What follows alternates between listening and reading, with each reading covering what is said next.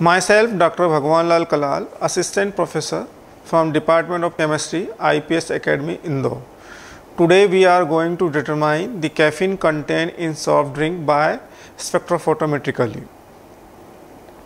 Here is the objective of our experiment, that is determination of caffeine content in soft drink by spectrophotometer.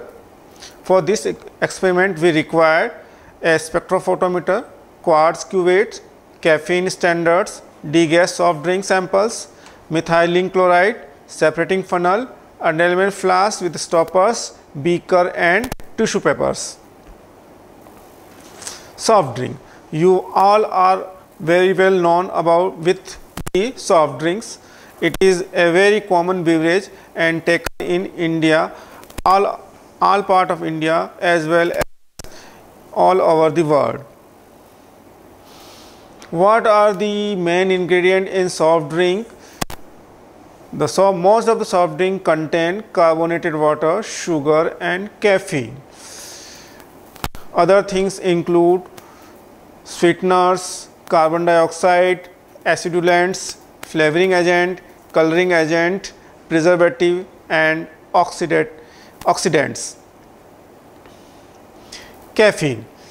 Here it is the chemical structure of caffeine. Caffeine is chemically nominated as 3,7-dihydro-137-trimethyl-1H purine 2,6-dione. It is also categorized as a alkaloid.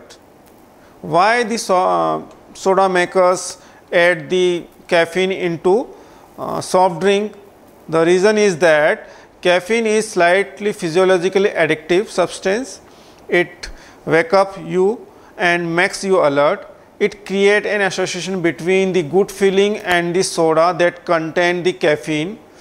Basically, your brain and body associate the soda with drug it contain. Here the drug is caffeine.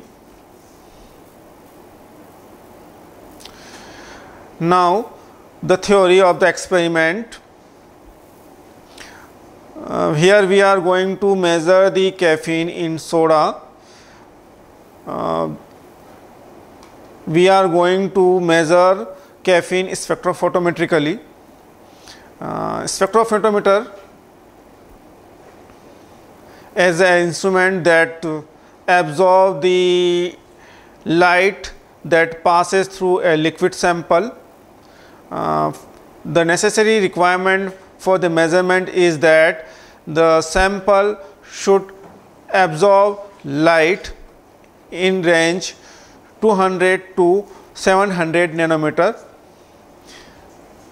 Common organic molecule that contain conjugated double bond, as caffeine also contained the conjugated double bond. It absorbs light of wavelength 260 nanometer. For measurement purpose, first a series of caffeine standards are analyzed and Beer-Lambert law is applied to prepare a plot, and then caffeine content in unknown sample determined from the plot. In the experiment, we assume that no other substance absorbs the wavelength of 260 nanometer. Now let's know the Beer-Lambert law.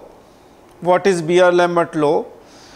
Beer law states that absorption of light by a liquid media is proportional to the path length of the absorbing media and the concentration of the liquid.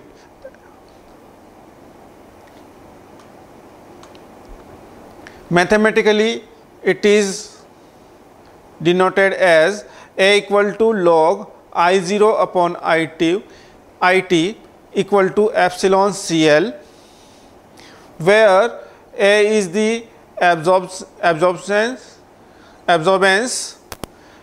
Here A is the absorbance or it is also termed as optical density. Epsilon is molar absorptive coefficient, unit is per mole per centimeter. C is the concentration of the absorbing media in unit mole per liter or gram per liter. T is the transmittance. Transmittance is the light that transmit after passing through the absorbing media. Here you can see the phenomena of light absorption by a liquid sample. You can see that light of I0 intensity is strike to the sample. The absorbing molecule that contained by the sample is absorbed some part of this incident radiation, and remaining unabsorbed radiation is passed through the solution, and this transmitted radiation is measured by any detector. For the experiment we are going to perform, this experiment on a systronic instrument, that is spectrophotometer 118. Here is the complete, this is the complete instrument. You can see different part of this instrument. Here is the a chamber or a cell that where we place the sample cuvette to determine the absorption of, to determine the concentration of caffeine or other material. Here is a knob. You can see by switching this knob we can select the source, either UV source or visible light source. Here it is a knob. By pushing or pulling it, we can put appropriate sample in front of light source. Here is the main control unit of the instrument. You can see a display here. Here we can read the absorbance or transmittance, that is the light absorbed by the absorbing media or light transmitted by the absorbing media. Here you can see, okay, we are now going to another image.